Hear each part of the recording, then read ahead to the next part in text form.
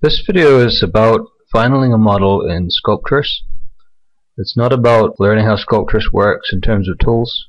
For that, you can go to the Pixologic website or to YouTube. There's plenty of videos about how to sculpt.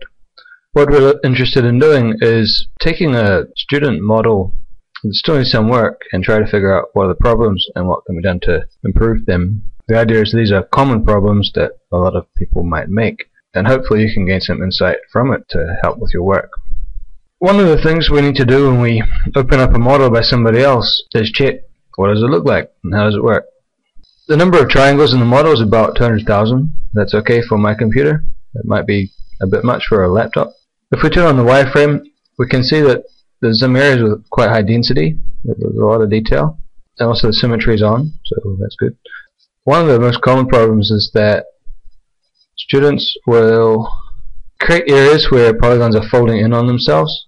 You can see there's quite a few of these around the detail, which looks fine from far away, but you can't really have polygons which are facing inwards into the model because you can't paint on those.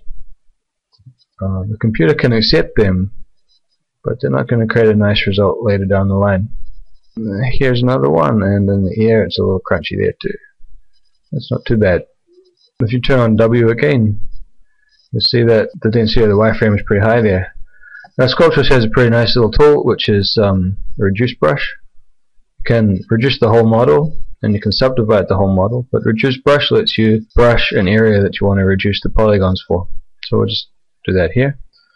Along with that, you can hold down Shift to smooth the model, and that just helps to make sure that those polygons that we're trying to reduce are exposed a little bit more.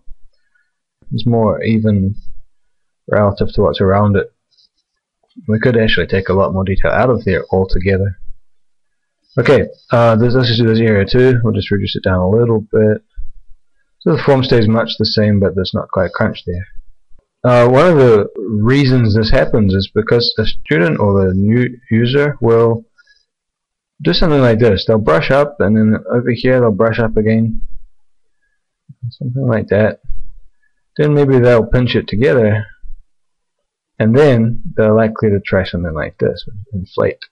Inflate will just blow up the model. You can imagine, for example, your fingers being inflated. They would start to bump into each other, and there's nothing in the 3D land which will stop this from going right through itself. One way to fix it up is just to smooth the area, which is what we're going to do here. I'll take out the lump on the neck that I made. Alright, so we need to smooth this out, and you can see the brush shape there. If we press space, we can change the size of the brush down a bit, so we don't over smooth it. Shift to smooth. Now, sometimes Sculptris is pretty resistant to losing these little cracks, and one way you can kind of force your hand, or force its hand, is to just reduce the area down. There's a lot of little triangles there, so I'll press Y and tap away at it, and that looks fine. Back to Shift. So we can leave Y as active. I'm just going to reduce the brush size a bit. There we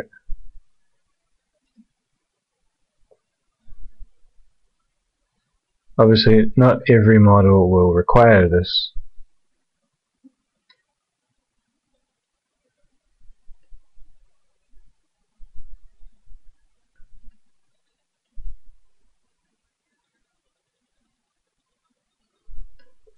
So that's a nasty one.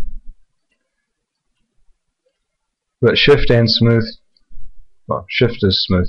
Shift and reduce will clear that out after a bit of tapping away. Okay, moving along, just trying to get done quickly. We're in symmetry mode, so both sides should have been handled equally. That's a lot prettier. So let's create a bigger brush and just maybe tap away at a lot of this stuff. Alright, middle mouse scroll will zoom out. Alright, there's the blotch on the neck that I made. Get rid of that. Okay, so that's dropped out about 20,000 polygons. Let's look up in the neck there and see it's pretty dense. Up in the ear, sorry, up in the ear. It's pretty dense out there. It looks like we're really decimating it, but in the overall size of the model, it's not a very big area. Alright, the eye cavity here is a bit lumpy. We'll deal with all that kind of concern later. Let's just look for other possible errors. Alright, so it's not too bad. It's clean except for that area which we spotted, I think. Possibly down here on the feet. I haven't really looked there yet. The student has attempted to sculpt something there, but you know, it's rather lumpy looking, and also the feet wouldn't really sit flat on the ground. That's one of the features of Sculptris which is a bit hard to deal with, is figuring out what will be the flat ground plane. One way you can figure it out is if when you rotate the view, which is just left clicking into the empty space, if you hold down Shift and drag, Z, sorry, it'll jump you to the nearest front view. You can then globally move the character by dragging on it, not in the empty space, and that'll let you, you could line up the feet to the line there, and turn off grab, and this is not going to work very well in a fast way, but you can flatten things out, but you have to look around the whole character and make some design choices on what you want to actually do with the feet. It's a little bit, you can see on the side it looks like it's kind of tilted up. Anywho, let's take a look back at our notes. Symmetry is fine, pinching we've got rid of. Triangle count's still a bit high and density is still a bit high. You'll see that there's some areas where there's very little density that look like they haven't really been touched on at all, and there's some areas which are quite high density, like around here, without really having any strong feature. Like there's no detail there. Let's size it down a bit. You can see that if we smash into this, we're reducing out quite a lot of detail without really changing the shape at all. This is a good aim. You really want to spend a bit of time doing that. Some people would probably prefer to reduce polygons with the wireframe showing. Others would want to see the final result. Okay, now this little feature here is one of the students particularly liked, and we're not going to really play with that. We'll try to improve the mouth, and we'll try to make sense of this area here. Maybe fix up the arm so it looks a little less weird. Okay, one of the common faults with brushwork is that the student or the new user will tend to work to one view, and if you zoom this around, although they have worked all the way around, you can see there's a kind of change in style here. It doesn't really match to what they've got on the front. So it's quite important to have the time and patience to fix this kind of thing up. So let's do that now very quickly. Use the same tools you use to model it, so it's just a matter of being aware of the problem rather than how to do it. Probably there should be a crease through here, and we'll just do an inverse crease. Then we'll smooth it out a bit and do another one. Let's just do a regular crease on the top here. And this is more like a matter of patience and time than it is, oh, there's a quick fix to it, you know what I mean? One of the tools we can use is drawer, get your brush size right. I'm using a mouse for this, by the way. If you use a pen, you get a little bit better control. Let's try with pen. So, don't remember what I'm doing. Crease, zoom on in there, smooth it a little here and there, crease it again. You have to be very careful what detail level you set for each tool, because the draw tool might want a slightly different detail than the pinch tool wants, and so forth.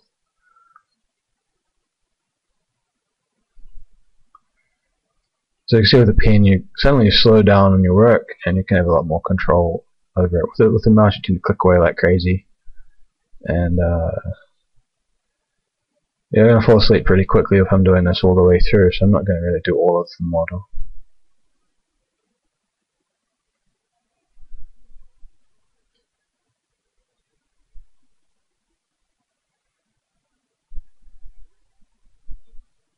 And you can use the grab tool, for example, just to start trying to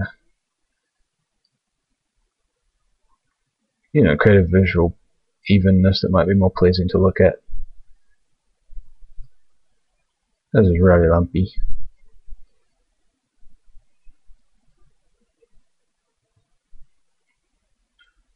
Okay, so grab to start shifting the line or the edge, and shift to smooth out the areas that are a bit bumpy. Possibly pinch to start tightening up the edge as it goes around. Oops. Spin it around. And you know, there's just patience and time, and if you've got a lot of patience and a lot of time, you can make this really beautiful. Alrighty, so patience and time. Alright, it's not pretty at all, but it's still better than what we had before. Oops.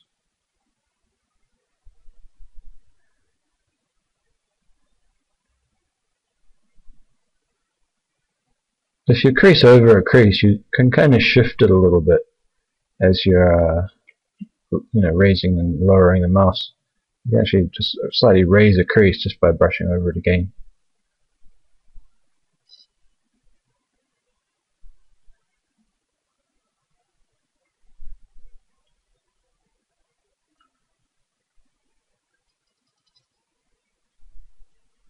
Alright, there's some really weird forms in here, but if you compare what we've got now, after just a little bit of time, to what we have down here, which is what we had kind of up here before, it's, you know, miles and miles and miles nicer to look at.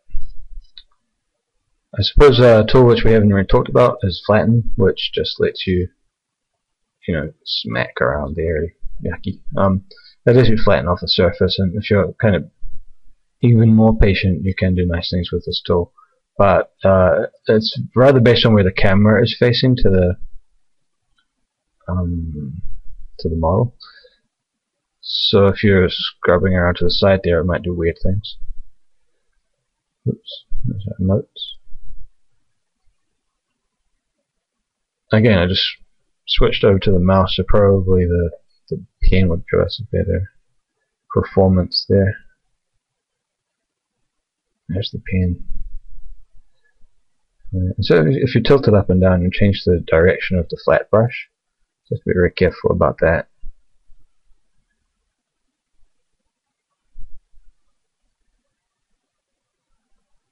Alright, so let's try doing a bit of grab. If you make the grab brush a bit bigger, it'll you'll get there a bit faster.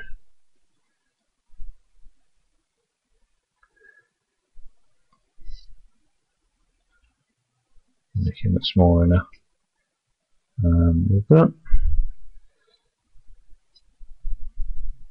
Alright, so sorry that bit's a little mumbly. You know, I'm just demonstrating a single fix which could be propagated all the way around the model. So let's look at our notes again, see what we have to worry about. A quick thought on design. Well, okay. Design decisions and process decisions are quite different. Design decisions is like your idea, like what am I going to paint today? And then you've got process decisions, which is like how am I going to do that? Design decisions is stuff like, okay, I want to paint a castle. And then process decisions is like, you know, how big is the gate going to be and that kind of thing. Or even design decisions is how big is the gate going to be, and process decisions is stuff like where's the light coming from.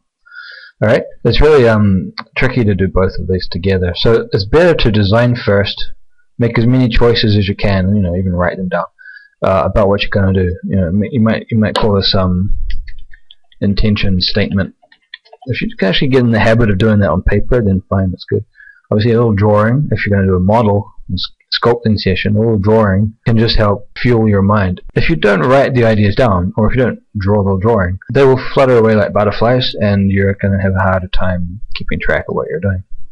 Another thing that can happen if you don't make an intention statement is that you'll let the tool drive your idea, which is good in some ways, like sort of improvising, but often the tool will want to do things which are not really that artistic, or how to say, not that appealing. They do it automatically, some certain forms which you really want to keep your control over.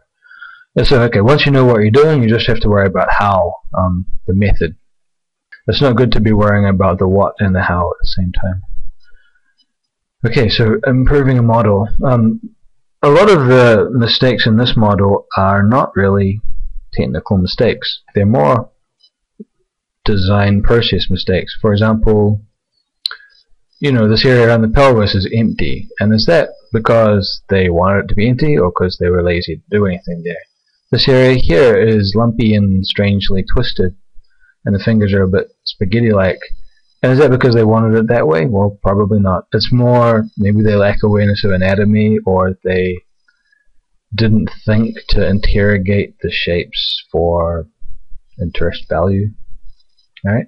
So unawareness of a problem is a really big one. If you can't help that one. That's like, if you don't know there's a problem, how can you fix it? Right? So that's the problem with youth and innocence and naivety. Experience will bring a lot to that, but there's always going to be an element of this in your work. And even for a master painter or sculptor, what they're not aware of is kind of visible, and that defines their style in a way, unconsciously. Laziness is more of a problem. If you're sitting in front of 2 hours of free time and you only use 5 minutes of it for actual sculpting because you're Facebooking or whatever, then digital distraction. The other thing is, if you're not willing to analyze the work for faults, then the faults will remain. Right? Quite often you'll know there's a fault, but you're lazy to fix it. The fault is still there. Other people won't be so forgiving. Okay, unimaginative is maybe you're not thinking about what you actually want to create in a very clear way, and you're just slopping in some strokes to, okay, I have to do a foot here, rather than going, well, I really care what this foot looks like, and so I'm going to do a bit of research, and I'm going to find some reference pictures, and I'm going to do a few versions to decide which one that I like, and all that kind of stuff. But still, there's a couple of concepts in here, like these diagonal stripes, which are interesting ideas, but they haven't really been perfected at all. Okay, also, when you're new to a tool, starting to get your head around it, the tool's amazingness is often contributing to the look of the artwork, in the sense that you will do something like, you'll do something like, oh wow, that's super cool, I'm going to keep that. Even it might not actually be the coolest thing, and in this example it's definitely not, but sometimes what the tool can do overrules what you can do as an actual creative decision. Let's just say you put a crease down the leg. If you're impressed by this, whether it is good for this artwork is another matter. If you're impressed by it, you're going to throw a lot of the stuff in there. Like I think what's happened here. I don't know, maybe they're trying to make a love heart. But they're impressed by the scratchiness, and they're impressed by this weird lumpiness, and they don't really think that they can improve on it, because the tool has put it there for them, and they don't think, well, I can refine this, I can make this better, I can control it, I can make it into an actual love heart, because a bit of thinking, a bit of experience, you learn the tools and you can control them rather than let them control the artwork. I know that's a very fussy little point, but I think in this case it's really what's driving the artwork, right?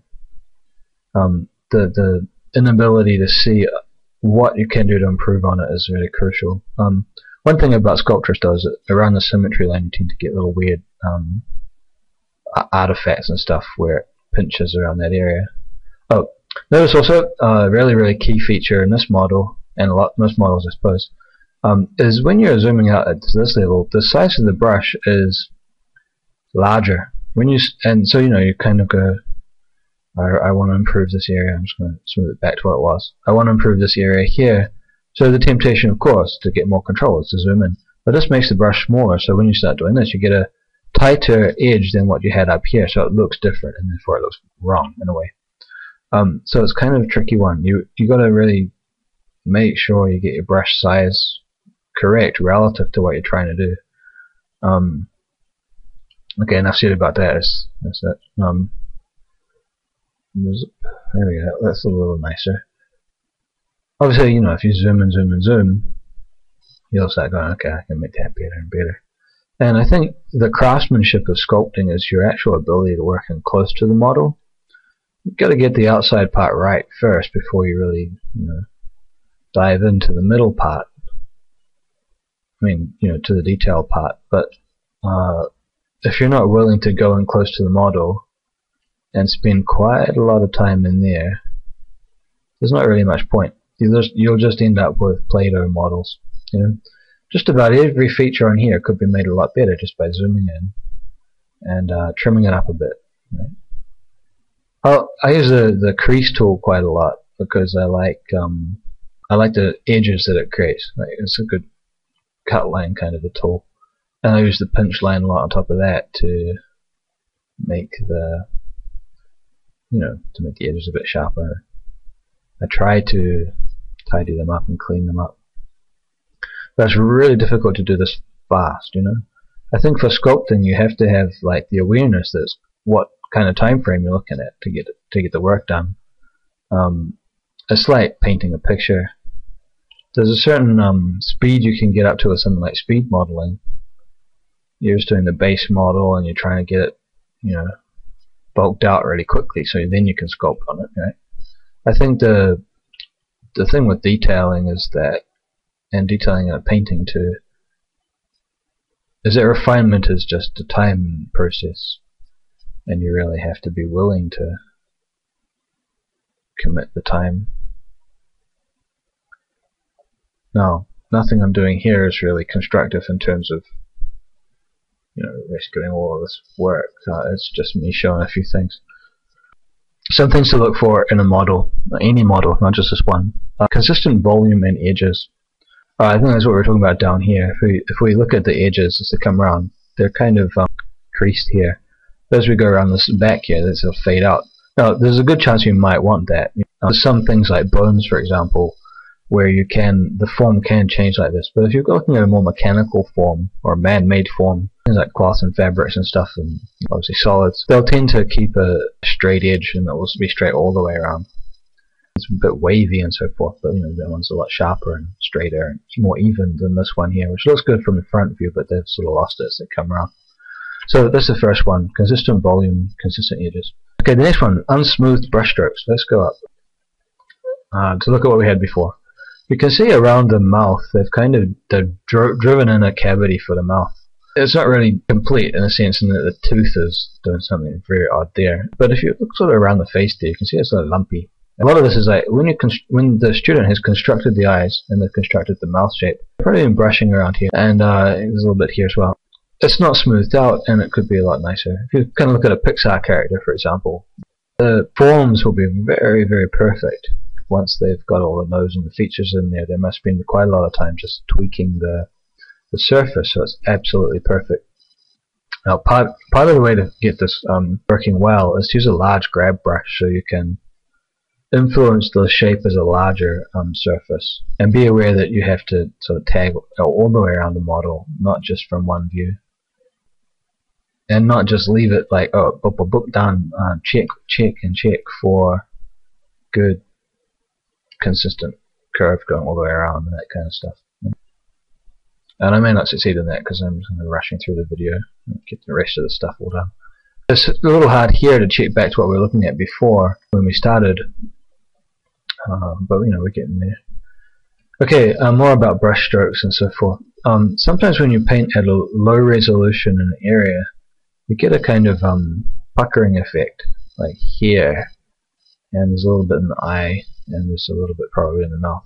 You get a little puckering effect, which is caused by the spacing of the brush and also the underlying wireframe, where you don't get quite a regular surface anymore, and you have to go back and look for those areas and improve them. Let's consider a way we could improve the teeth and the mouth form. Quite often when I'm going to extrude out or push inwards, I'll kind of outline with the crease brush as usual for me. Crease brush, I like it. I'll outline those forms, and it helps me to figure out what I'm trying to do. And obviously we want to really get this tooth going in there, so I'm just going to push it up like crazy, and it'll look weird as hell at first, but we're going to edit over it. So when you're doing this on the symmetry line, you tend to get some odd tearing effects as it tries to maybe preserve its symmetry. We'll deal with those later. The first thing is, you work from large to small. If you get the large correct, then the small parts are relatively easy. You have to have some sort of little checkbox in your head going, is that right? Is that right? Is that right? And also then maybe the mouth here can come out. So when we pull out now, there's a bit more detail in the wireframe. It doesn't go quite as triangle-y. Alright, so all of this tearing and stretching is going to have to be smoothed. Maybe a matter of zooming in closer. This may be a matter of adding detail to our details. And when you zoom in, let's just jump to wireframe mode. We'll go to crease mode, right? Alright, let's go to maximum detail, like that. We'll find an area to paint on. Alright, when you're at a certain zoom and the maximum detail, it creates that as your maximum detail. If you zoom in closer, you'll see that it's more dense. So the density that you're achieving is not just a matter of detail, it's a matter of how far away you are. Now this matters a lot. So generally speaking, as you can probably imagine, if you're working closer, you're going to get nicer, smoother curves. The problem with working closer is you don't want to work on a large surface change that close. Generally speaking, I don't ramp up the detail really high. The reason is when this program first came out, and I was working on a laptop and so forth, it just kept crashing me. So I learned to keep it down, and that keeps a bit more stability in the computer. Plus, it's harder to edit a high polygon model. So we've thrown in quite a lot of extra detail we don't really need. Let's do a cleanup. Doesn't hurt to clean up in here also. When you're doing the cleanup, there's a good chance to check, well, do I really like that form? Is that what I really want? You can see it's kind of lumpy around under here. Where we've been playing with that form on the front of the tooth too, it's kind of lumpy. Part of it is just, you need to go over the surface and kind of smooth it and confirm it, Alright, so let's deal with the chin here. It needs to be a bit more bulkier, I believe. I suppose another problem with student work is that they think of a head as being a sphere, and they don't necessarily think of a muzzle or the jaw as being bones underlying flesh. So it's good to try to follow that kind of idea. But you can see we have rather nastily put together a deeper cavity in the mouth with a better defined edge. I'm just going to inflate the cheek here, smooth it out a bit, and inflate it a bit more, and smooth it and inflate it. I just want more bulk in that part, so smooth it out. We'll get there.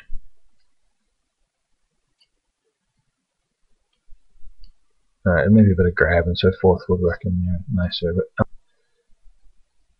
again, it's not the prettiest thing ever, but if you compare it to what we had before, it'll look a lot more robust. In particular, the tooth there was jutting right back into the head, which was not good at all.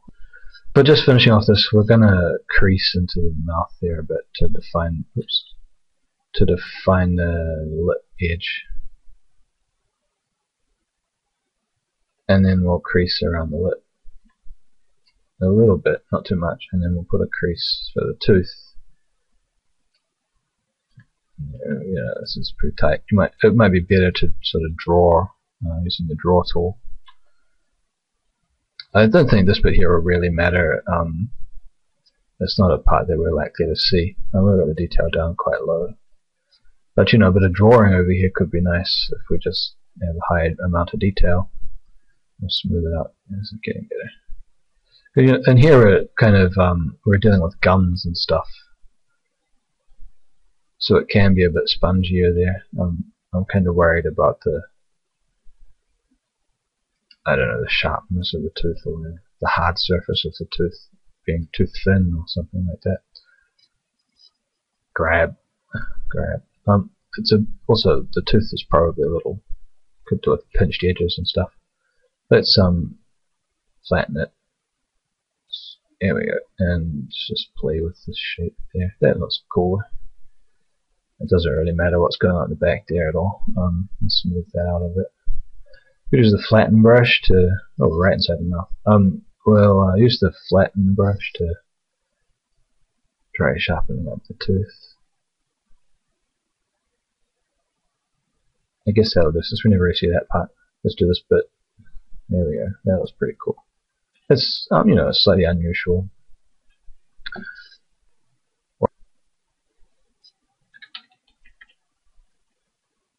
Alright, I'll just look back to the notes to see if there's anything on the list of things to do which is important. Looking at the improvement in the shape here, you can imagine propagating that to the nose, which looks weird. It's like a fruit. And the eye socket here, and so, the eye socket from the side looks rather bad there. Just a few things like that you just want to do that all over the model, and particularly around focal points and stuff in the character design. I've just hammered that. I don't really like it anyway. That feature should really be put on last. Whoops. I'm using the mouse again. This kind of thing here with a nice smooth curve is much better done with the pen. I don't know if the student used a pen or not. They have one. And then crease in there to there. We need a detail. I've got lots of detail, so we need to zoom in. Crease the eye up a bit. Now the eye socket is varies from character to character. There's no rule here, but the main thing is that you want to imagine or calculate the eyeball which will sit inside of this, which you probably animate later, so that it rotates cleanly. All that is like, the skin for the eyelids is all subject to lots of possibility. There we go. That's a bit nicer. I'm going to flatten that here a bit.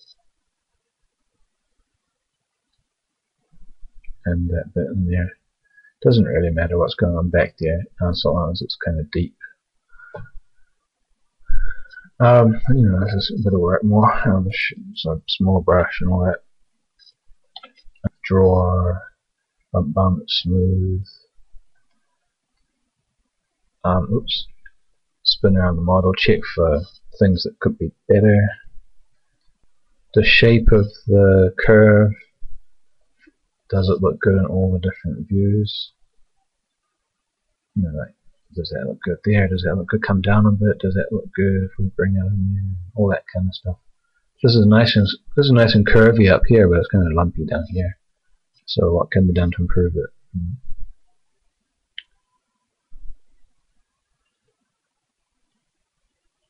Yeah.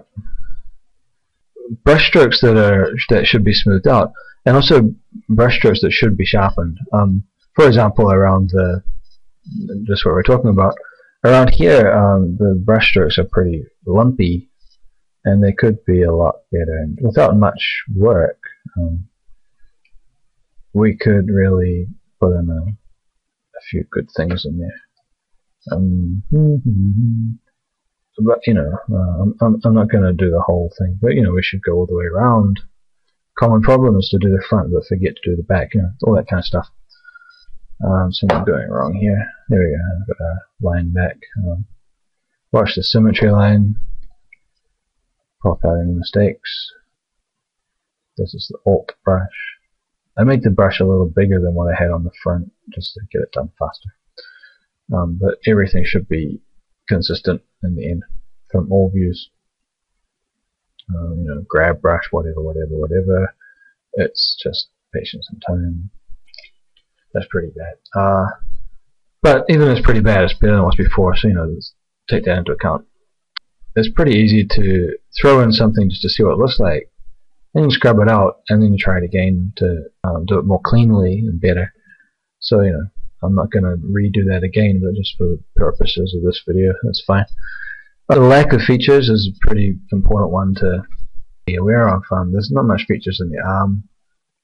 There's not much features on the back of the model at all. Imagine this was a game character and you actually see it most of the time from the back.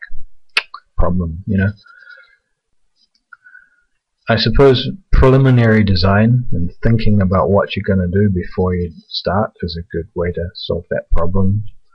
And this student didn't really do a good preliminary design, so therefore the model is a bit shaky. Well, the model is shaky. I'm going to inflate the wrist, and then smooth it, and then inflate it, and then smooth it.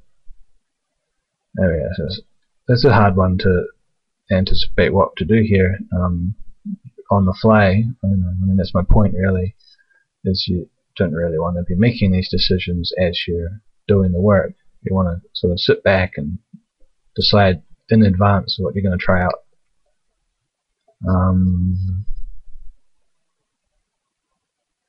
Spin it around, look at it from different viewports and see if there's any weirdness that you can easily fix, and do the easy fixes, and they often, if you get the easy fixes done, then there's a good chance that the whole thing will come together well. You can easily go into this and start to refine it, get the right camera distance and the right camera view. Okay. I think, you know, this kind of thing we attacking around the whole model is what people often forget to do. They'll favor the front. Okay, appeal. Okay, hands in this particular guide are not really that. I mean, the arms were looking really bad. They're not quite as bad now, but they're still bad. I'm not saying what I'm doing here is making the model to be really great. Not at all. I'm trying to just expose things for an artist to think about. When before they submit their work, that they should try to get it good. Yeah. Okay, and here we are in Windows photo preview thing. You can see your own decisions about what we've done. I did obliterate this thing I was trying to keep. I just did it in a rush. That's meant to be a feature, but just what's the effect of that feature overall, right? So instead what we did is focus on trying to improve larger forms and the feet. You can see that's kind of, that's still bad, but the point is that it's flat. We've only done one example, but the leg strap, right? All of those should really be done. We've added a stripe up the legs, so a sort of pantsy feel. Pull his belly out, and we've given a love heart, which I think is what was meant to be happening here. And we didn't really do a lot of it. We just smoothed out the shape here, so it's not so weird looking. We took out some glitches in the folds there, where the polygons were folding on themselves. It still could be obviously detailed up a lot more. We fixed the tooth in terms of it not really being extruded out correctly and all that. We made the eye cavity a bit more strongly defined. We fixed the hand, and not really fixed, but we sort of bulked up the hand a bit and improved the look of the arm. This is just a strange design. Okay, so that's what we already did. We dropped it down to 80,000 polygons, and you can see this is like 200,000, whatever it was. It actually looks like it has more detail, right? So that's it. That's the video, and remember, our goal is not to make a beautiful model, but to features that we look for when we're finalizing a sculpt, such as have we smoothed the surface where it should be smooth? Have we sharpened it where it should be sharpened? Have we looked around to see if there's lack of features? Have we analyzed the appeal? Have we followed the decisions that we were trying to follow in the first place? I think I did. Have we made an appropriate triangle count or polygon count? Is the density distributed well? Obviously symmetry is on, right? Okay, so that's it. Thank you for watching. I suppose that is all.